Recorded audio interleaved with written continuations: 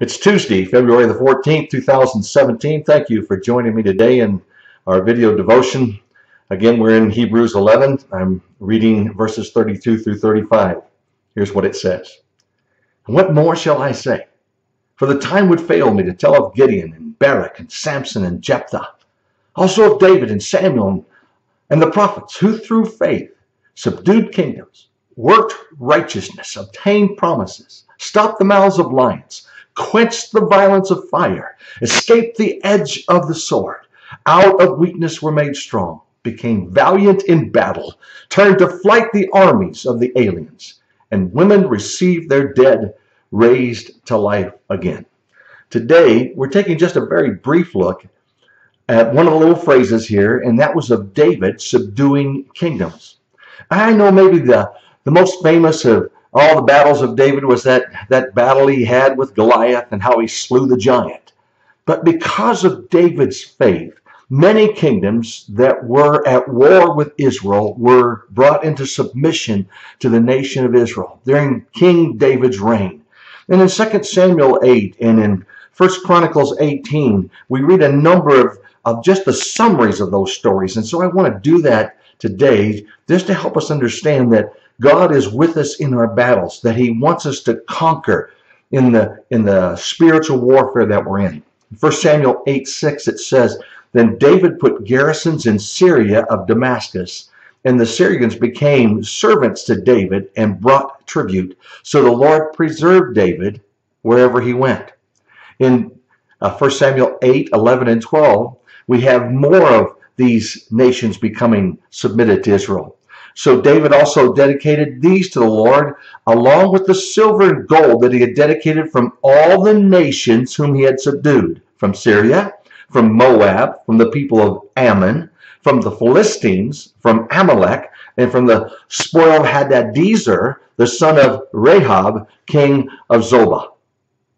All these kingdoms he had brought into submission to Israel. He had defeated them in battle.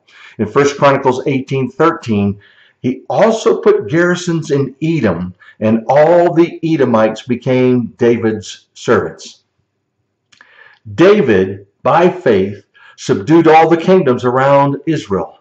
Now, in a great sense, we have left that battle scene as followers of Jesus Christ. We're not doing hand-to-hand conflict with the enemies of the cross.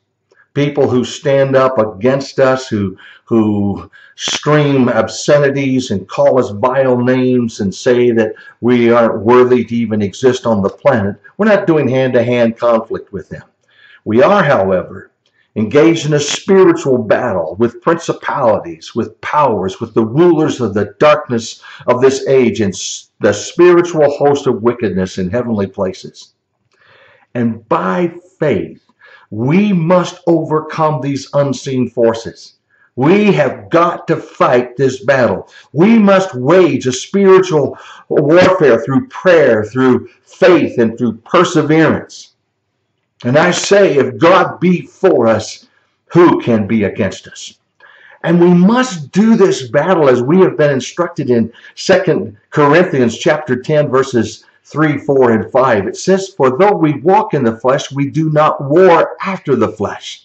The weapons of our warfare are not carnal, but are mighty through God to the pulling down of strongholds, casting down imaginations, and every high thing that exalts itself against the knowledge of God, and bringing into captivity every thought to the obedience of Jesus Christ. Wow. That's the spiritual warfare we're engaged in. Yes, we see by faith David subdued kingdoms, but I submit to you that right now, you and I are fighting against spiritual wickedness in high places. We're fighting against principalities and powers and the rulers of the darkness of this age. And we're doing it by faith. We're believing God that we will conquer that which has come against us. We will not submit ourselves to the devil, to the flesh, or to the world. We will be overcomers because we know that this is a spiritual battle, and we must bring every one of our thoughts into submission and obedience to Jesus Christ. We bring it captive so it submits to what God says and what God wants us to do. So I challenge you today, by faith, be victorious. Let's pray together. Lord, thank you for all the examples in this lengthy hall of fame of faith in Hebrews 11 that teach us that God fights our battles for us. And everywhere we go, God is with us. And so today I'm believing you're going to be with every one of your followers. And we're not going to give in, surrender, throw up a white flag to all these forces lined up against us, but we're going to overcome them by the blood of the Lamb and by the word of our testimony. Give us your strength. Add to our faith your courage. And we trust you today to assist us in this battle. In Jesus' name, amen.